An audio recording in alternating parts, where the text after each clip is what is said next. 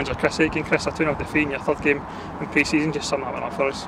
Listen, it was another good exercise for the guys against another good team at a level above, but it's another defeat for us.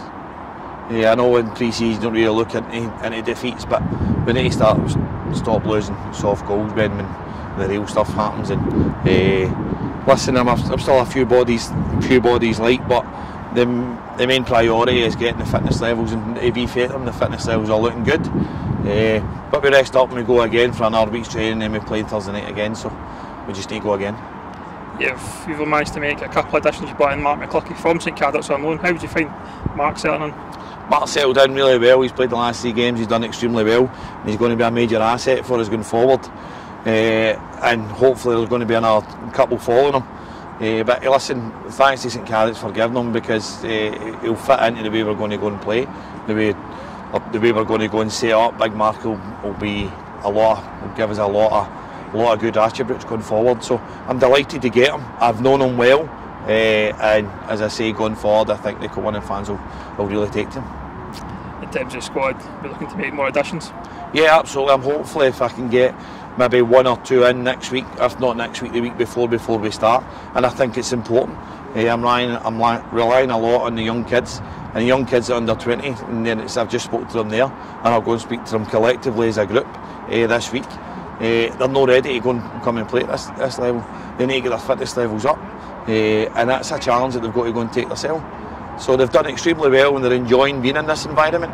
But the only way you can stay in this environment if you keep driving the standards, and we'll make sure that we'll do that here.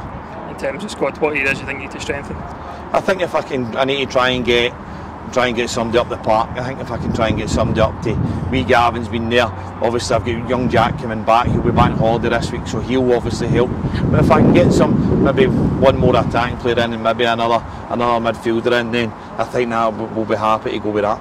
Would you be willing to strengthen yourself in the loan department perhaps? Absolutely. Listen, we'll look at every department we can to go and bring in the bodies that we need. But I've always said, Ben, I'm not going to go and sign bodies just for the sake of signing bodies. I'm going to go and sign the right guys who, when they come into that dressing room, are going to bond with the group that are in there. And we'll do that. We'll take our time and we'll make sure we get the right ones. 2 more pre-season games in Wishaw Thursday, then it's the Eglinton Cup against Meadow. Listen, we'll, as I say, we'll train Tuesday, then we'll come in Thursday. We'll play Wishaw. We'll play them on our Astro. So listen, it'll be another opportunity for guys to go and state their claim, because I've just said to them there, listen, I can only pick 11 players. I says, and we've got 2 good games. We've got the game on Thursday and we've got the game against Meadow, and we know we'll be friendly, because we know what it means to both sets of supporters. But listen, we're all gearing up for the 29th, and I've said to them, go and make sure you've got a jersey of number 1 to 11. Cheers, Chris. Cheers, Brian.